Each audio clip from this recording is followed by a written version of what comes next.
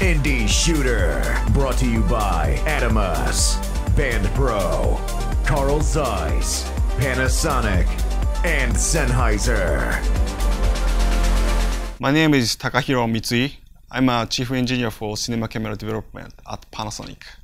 This is kind of my background, but I studied acoustic design in my college.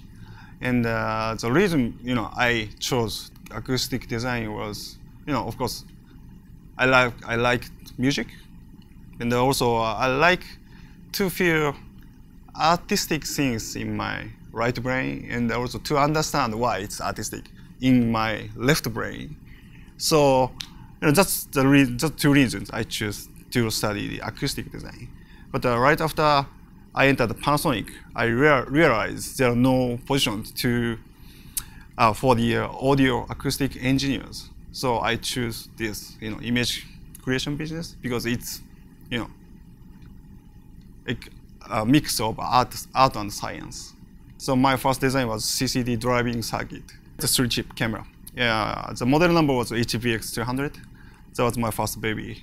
To drive chipset, and also to process the signal from chipset. That was my part. What I did is, how to optimize that image sensor in order to make great image, and also how to process that signal from the image sensor in terms of analog and also digital. The color is all about how to mix RGB signal.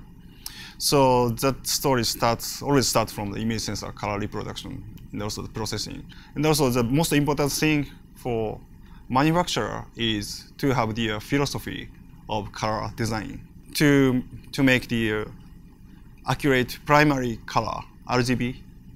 So that's the most important thing for us. From engineering viewpoint, we use a lot of chart to measure the characteristic. And also, we always talk to the cinematographers, to get their feedback. We think, our color reproduction cannot be designed by only engineers. So we need to get the feedback from artists, cinematographers.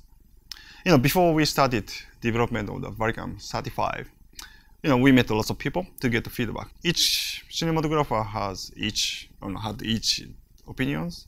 But one of the guys told me, he liked film more than digital because the reason is he can choose the film stocks for their, the decision on each scenes. So that actually inspired us a lot because image sensor has, at that time, image sensor had only single native ISOs, right? It's like single film stock.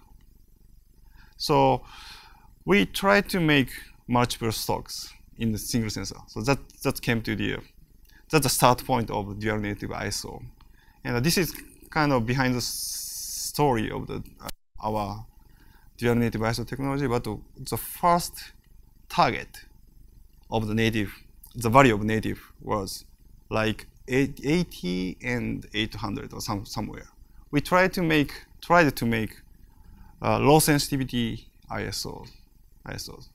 Because cinematographer doesn't like to put lots of filters, ND filters, right? But they want to capture, the big dynamic range in outside, daylight outside. So we thought it was really good to have two natives, low native and also normal natives.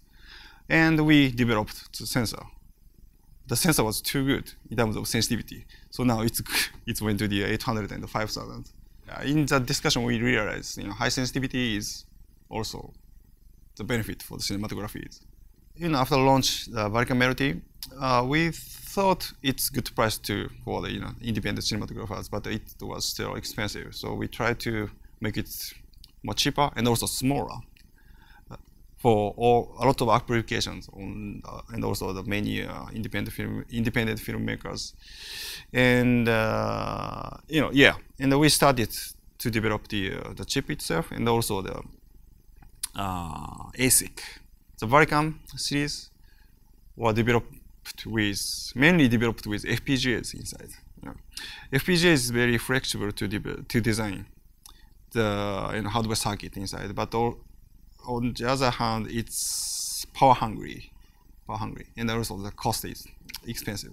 So we started to develop the ASIC, which has less power consumption and also the cheaper price.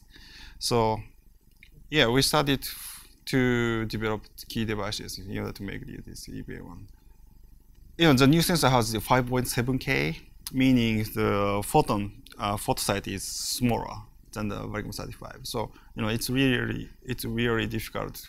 It was really difficult to put the two circuits for each native in that kind of small pixels. So one of the evidence of the difficulty is the native ISO value in the Varicam 35 is 805,000, but the EVA1 is 825,000. So that's one of the evidence of the difficulties. So we had some collaboration between those two divisions, like Vlog L. GH5, GH4 has the Vlog L, which is based on our Vlog, right?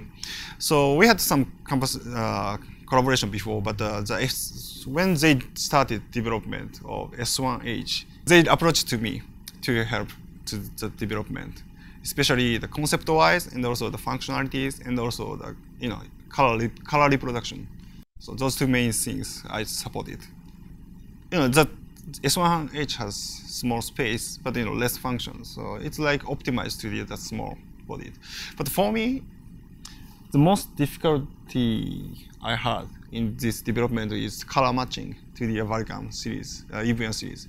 So EVA1 and the Varicam, we designed from the image sensor to realize our philosophy of the color.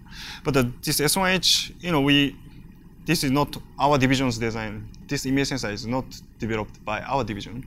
So the color was a little bit different because that's different image sensors. So we tried to match that to our Varicam look. So that was really difficult. Color reproduction has lots of elements. The color linearity, the clipping, and also the skin tone, as you said, skin tones. So yeah, we did a lot of tests. Market is really competitive, and there are lots of creativities in this world. So one of the message now Panasonic has is we have to make the products with 100% effort. I mean, we don't care about the divisions inside of Panasonic. The products we will make has to be the best one in the world. So that's why I helped the S1H development. So we designed this S1H for all creators. The S1H has good color reproduction and also good dynamic range and lots of functionalities which can be used for the big feature film as a B camera or crash camera. But on the same time, this can be also a camera or main camera for the small budget. So we think this camera can fit lots of project. We have the lineup from Varicam Pure, 35 LT, and the EVA1 and the GH series. And we tried to fit the gap between LT and the GH with EVA1, but we found there is another gap between EVA1 and GH5. So I think the S1H perfectly fits this gap, and those all lineup has the same Vlog and also same color philosophy. So I think this lineup is really useful for the cinematographers, and also we think it's kind of stairs to the dreams for the independent filmmakers. I hope those lineup will be kind of something like that. My name is Takahiro Mitsui. I'm a chief engineer for the cinema camera development at Panasonic. Indie Shooter, brought to you by Adamus, Band Pro, Carl Zeiss, Panasonic, and Sennheiser.